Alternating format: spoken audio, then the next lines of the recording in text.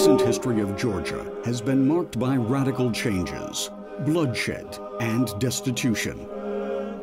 While leaders and regimes have come and gone, there has been one pillar of constancy for the beleaguered nation.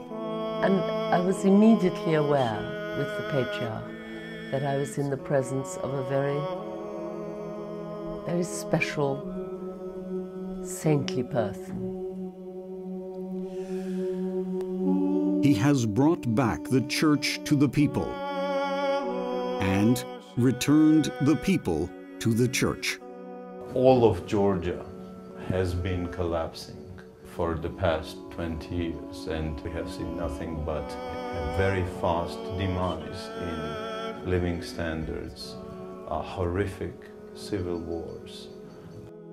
His Holiness and the institute that he has been the oasis of blossoming, stability, and giving people hope.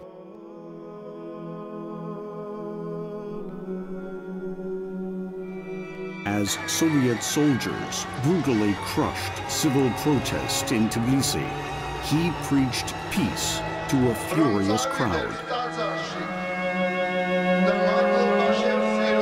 The Patriarch had what I can only describe as the most phenomenal moment of courage. He stood in front of us and told us to go home, which was unthinkable, given the emotion of the crowd, given the elevation, given the expectation, the longing for heroism, the love of our history, everything. He went into the war zone to bring back the remains of fallen soldiers. And I just can't forget the look of this Russian general looking at the Patriarch with such a reverence. And that was something unforgettable. His uncompromising integrity has united conflicting religions and peoples. He's revered just by everybody, everyone, disregarding his political affiliation, class, or social belongings, or nationality. He has built new monasteries and convents, while turning Georgia's declining birth rate into a baby boom.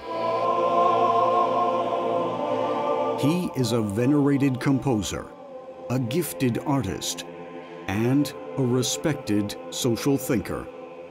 What a gift, what an extraordinary gift to have, that not only are you close to God in your prayers, but to receive from God that gift of being able to make music that lifts other people to God. He has the authority of a dictator, but the popularity ratings of a pop star. The Patriarch, a man whose steadfast devotion and direction have gained him glory and the love of millions. He is also a symbol of unity in this country and a symbol of goodwill and love and among people.